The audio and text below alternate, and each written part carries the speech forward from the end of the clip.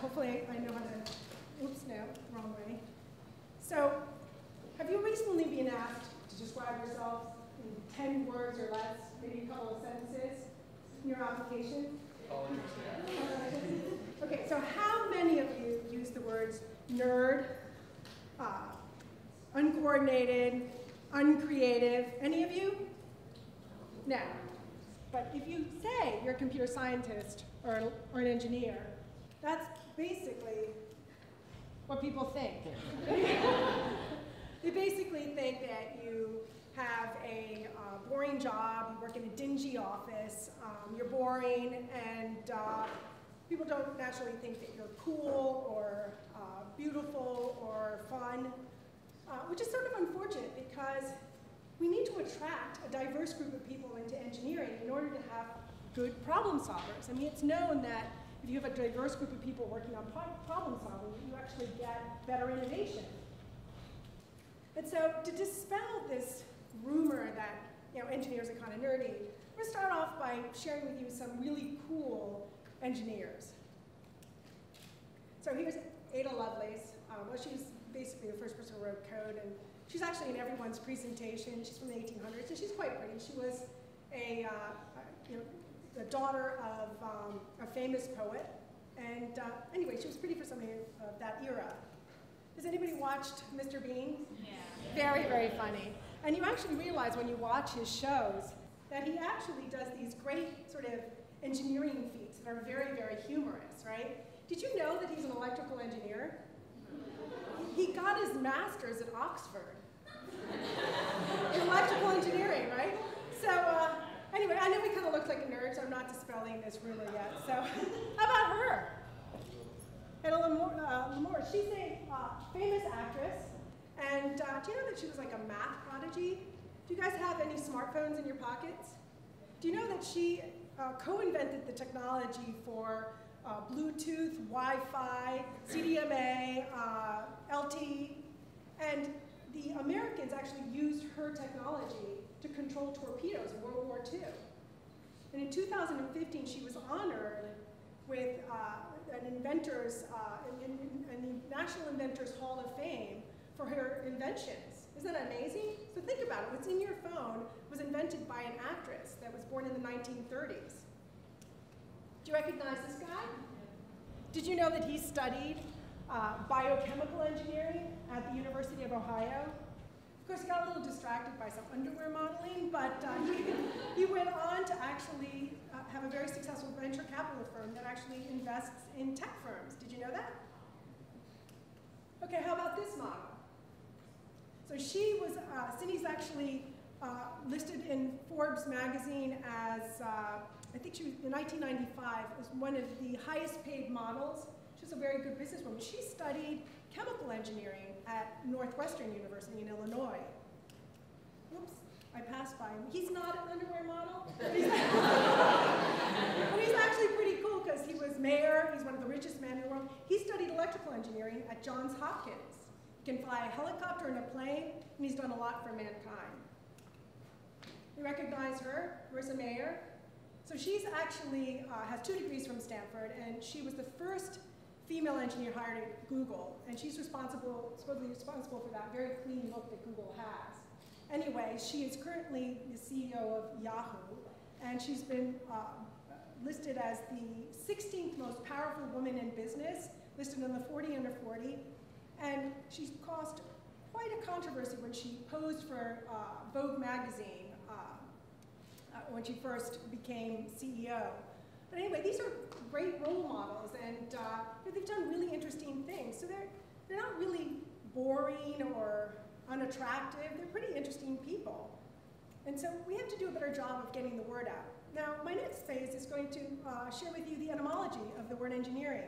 And so, of course, the word engine, that doesn't really help you get that nerdy thing going, getting out of there. But ingenious does. And did you know that the Latin word for engineering is derived from the word to create? Did you know that? So it's actually a creative discipline, so it's really not that nerdy, right? And then the accreditation board that gives accreditation to most universities has a definition of engineering. And did you know that it's definition is the application of math and science for the benefit of mankind. I mean, that's why I chose electrical engineering and computer science, because I thought it was actually a creative major for the benefit where you could go out and change the world. What do you think about that? Does it sound less nerdy now? Yeah. Okay, we're getting there. So I went to an all-girls high school. It was an elite all-girls high school in Greenwich, Connecticut, and most of the girls at my school would go on to very well-known top liberal arts schools. And so I did all the typical things. I was really good at writing and pursued art and math. I was a big photographer, did calligraphy. And so it was no surprise my senior year, I was voted most likely to become a photographer. But what was a surprise was when I announced to my advisor, Sister McLaughlin, that I wanted to be an engineer. Because clearly she felt that I was not prepared and I was going to be a total failure and I would not go on to one of these wonderful liberal arts schools. So the first thing she did is she called in my math teacher, Sister Kane, who was very, very stern. And she sat down with me and she said, "We're totally unprepared for engineering." And she began with telling me that all the physics problems I'd ever solved were perfect, in that there were 30 or 40 degree multiples, and that I hadn't even dealt with the coefficient of friction mu or any of the other Greek variables that intimidate students early on. And so I was glad she gave me that message because I knew I had to work really hard and I developed a certain level of resilience. But then the next person who called in was my dad. And my dad's response was, if she fails out, then she'd do something else. And I knew, well, that's not going to happen, right? And the next person was my mom, and of course she didn't want me to be a computer scientist or electrical engineer, and she decided that I should be an attorney. And the reason why she wanted me to be an attorney was because she felt that whatever I did, it would be useful. Now it's sort of funny because that's the way I think about computer science and electrical engineering, right? So now you're probably wondering how I actually decided to be an engineer. Well, in my day, we actually didn't have Scratch or any of those other wonderful programs online. We actually didn't have the internet then. And so I actually had to go to a local school, a local college that had a computer. And so one of my favorite things to do was actually to draw pictures.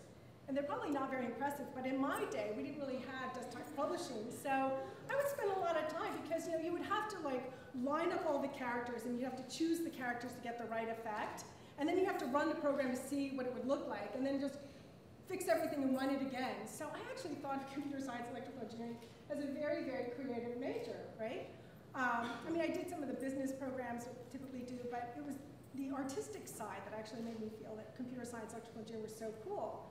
And so I went on, I wanted to learn how the silicon chips worked, I wanted to know how the display worked, I wanted to know how communications worked and how programs were architected, and so that was the beginning of my career. I was also influenced by television. I actually watched too much television because my mom actually thought that I should learn Spanish before I went to school, and I didn't know any English when I got to school. So I actually learned English on television, and I watched a lot of these great programs. And has anybody ever watched Lost in Space? A few of you have. Well, anyway, there was this great robot, and he had the greatest personality. He would say, "Does not compute." He'd say, "Danger, Will Robinson." And everybody wore these cool little outfits. It was really cute. And then in Star Trek, you've all seen Star Trek, right? Did you ever notice that there are all these smart tablets? I mean, I chose the image on the bottom because there are all these cool smart tablets and sensors. I actually think that I'm not the only person in tech that was influenced by Star Trek. What do you think? Yeah. So one of my favorite books is a book by Crockett Johnson from 1955. Do you know Harold and the Purple Crayon? Yes. Anyway, so I love him because he is like the most amazing problem solver, and he's always on this journey with his magic purple crayon. And all the books always start off with, one night, Harold decides to take a walk, right? And so immediately he ends up in the sky or in some dangerous situation, and he's like the fastest problem solver you could ever meet. And he quickly creates a solution. In this particular scenario, he creates a balloon. Because if he doesn't create a balloon, he's going to go splat and fall on the floor and die, and the book will be over, right? It's kind of like an entrepreneur, but with the purple crayon. And so I actually like to think of computer science and problem solving kind of like, Harold and the Purple Crayon and, his creative problem solving skills. So in one of my crazy moments, I actually took up this sport, skeleton, as part of the bobsled team. And the funny thing about it is, does anybody here know what that sport is? Skeleton?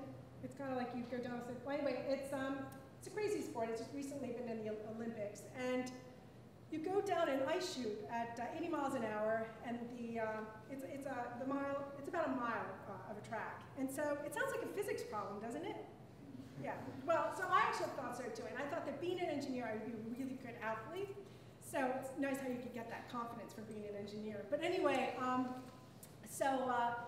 the reason why I thought that was in 1932, the two-man U.S. bobsled team felt the same way. And they realized, remember that little coefficient of friction that I talked about before? They actually realized that if they heated up the runners with a blowtorch, that they'd go down that little chute faster. And of course they did, and they won, right? And then in 1952, the Germans decided that if they got the biggest team they could actually find, that they would put so much weight on the sled that they would go down faster than anybody else, and they won, right?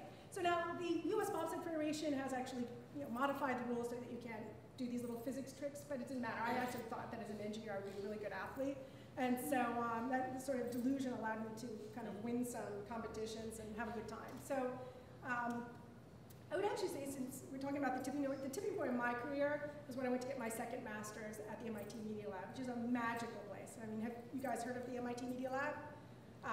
It's definitely a place where Nicholas Ergopon really talked about the future in these TED Talks 20 years ago, or years before I arrived. But I was really, really fortunate because I was actually at the Media Lab right at the time interactive television and the internet, as we know today, was being born. And so I got to explore interactive storytelling. I actually got to explore what it was like to tell a story for an athlete during an event. Actually, that's actually more like a gaming research, but I felt that just watching television wasn't as much fun as actually playing. And I get to participate in creating this massive, immersive 3D space with my advisor, Gloriana Davenport.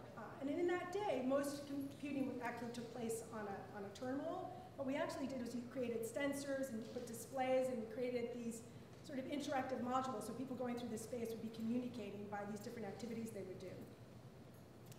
After I graduated, I got to go out and be part of this whole internet explosion. I was on the founding team of first consumer magazines. Yeah, I know, it's the prehistoric days. Somebody asked me if they even had computers, and they did. That was the early 90s.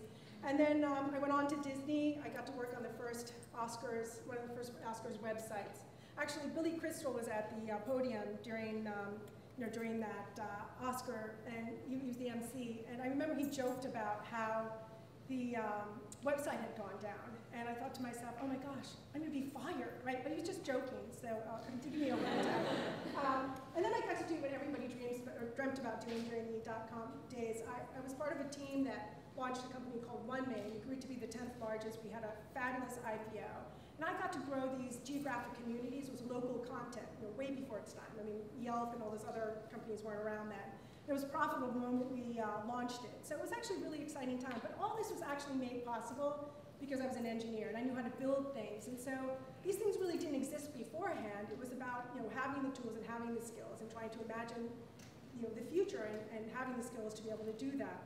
So I would actually say that we've sort of reached the tipping point in terms of how people understand the opportunities if you're a computer scientist. And I'd actually even go as far as to say that all these classes and online programs to teach kids how to code are actually reaching a tipping point. Unfortunately, if you look at the numbers for women in computer science, the percentage of women in computer science, still not looking so great. I mean, if you look over the past couple of decades, it's just getting worse. And what's kind of interesting is that if you only have 18% of the graduates as women, right, then only 11% of them go into tech companies. How could you expect the senior executives to look any different? I mean, you're not going to have diversity, right? So, but the thing that's kind of interesting is that the programs that are working focus on problem solving, which is kind of interesting, right? And those are the ones that seem to attract both diverse groups of people as well as women. And one of the things that we've learned is that when you have a diverse group of people focused on problem solving, you get more interesting solutions and a lot of innovation. So when I started Dream and Code at Winit, I decided to focus on problem solving. And Dream and Code at Winit is it's kind of a creative coding competition, but the focus is solving an interesting problem. So first the students have to pick an interesting problem, which is really hard, and then they have to solve it. And both of those things are a lot harder than coding, I admit that. And so the kids who are selected by, hundreds of kids that submit, and then a team of judges will select the finalists, and then they're invited to a stage with about 600 people in the audience, live streaming, and these children come out and they share their creations, and then on the stage we have people who are very, very successful entrepreneurs and computer scientists that give these really meaningful prizes like big checks, $20,000, or give them internships. And so what's really kind of amazing is that it's not just impactful to the people who win, but the people who sit in the audience and didn't have the courage to actually submit, they start thinking, I could do this, right? We had 50% female participation both in 2014 and this year. In 2014, 4 companies were started, and 2 of them got funding. And those 2 companies that got funding were students from Stuyvesant, from this school. This is an example of a submission, and this girl, Maya, actually won the Trinity Street High School Prize. She actually created, for less than $500 using Arduino, a device that actually detects respiratory diseases, because she figured out that the number of people with respiratory diseases in the world are growing, and she wanted to be able to create a device, an expensive device, that would be able to detect breathing patterns that look like they belong to a person who has respiratory disease, so that they could get help. And then we also had a college team. They actually created a virtual reality system that allowed their patients who had gone through a traumatic situation to learn to react to fear in a different way. But one of the things that I did learn from this competition, because when I first announced that it was about creatively solving problems is actually really, really hard. Because the first thing you have to do is identify a problem, right? And that takes both sides of the brain. Then after you identify the problem you want to solve, you basically have to start coming up with ideas, and that requires you to use the right side of the brain, creative, and expanding ideas. The next thing you have to do is select an idea, and that's left side. You have to pare that down. And then you have to execute, right? And so that uses all parts of the brain. And so that's why we encourage kids to find a team of people that have all of these skills, because it enables them to do better problem solving. And as I said, diversity helps students, and helps actually solve more interesting problems. So did anybody ever hear the word solutionist? No, right? Oh. Well, has anybody heard of the IEEE? So IEEE is a standards organization for the Institute of Electrical Engineering, and they actually create a lot of really important standards. But what's really interesting is they actually have a title for somebody who's called a solutionist. And a solutionist is actually an engineer that uses their trade to solve problems. And the reason why this is important is because if you're able to solve problems, you're able to create opportunities. So somebody who actually can solve a problem for a potential employer can actually get a job, right? And somebody who actually can solve problems for their customers can start a company, and they can get, and then they can create jobs, and then if we teach students how to solve problems, then in the end, we'll have a better world because there are less problems out there. So anyway, so do we think that being a solutionist sounds better than being an engineer? I mean, you have to be an engineer first, but you end up being able to solve problems, and that's a cool thing as well. So if somebody were to ask me today, to describe myself, I think I would say I was a solutionist. Thank you very much.